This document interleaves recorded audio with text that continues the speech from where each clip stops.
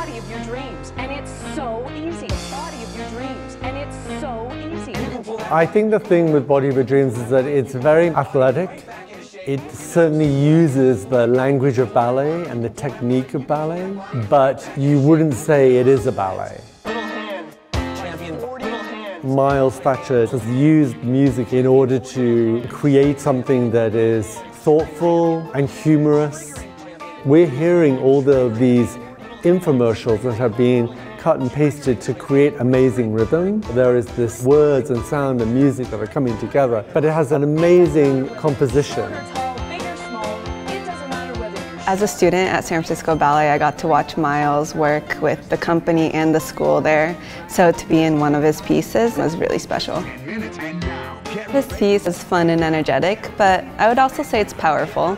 It attacks the struggles of body image, not only as dancers in our profession, but also in general in society. Society today can all relate as we see all these gyms popping up everywhere, that the obsession of fitness is a constant. This piece has something to say about that. You kind of have to read between the lines because it can appear to be a fun pop art piece of work, but when you really watch the piece, you'll notice there's a deeper meaning behind it. The body of your dreams.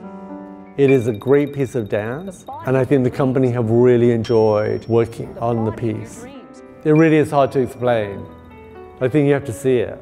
The body of their dreams.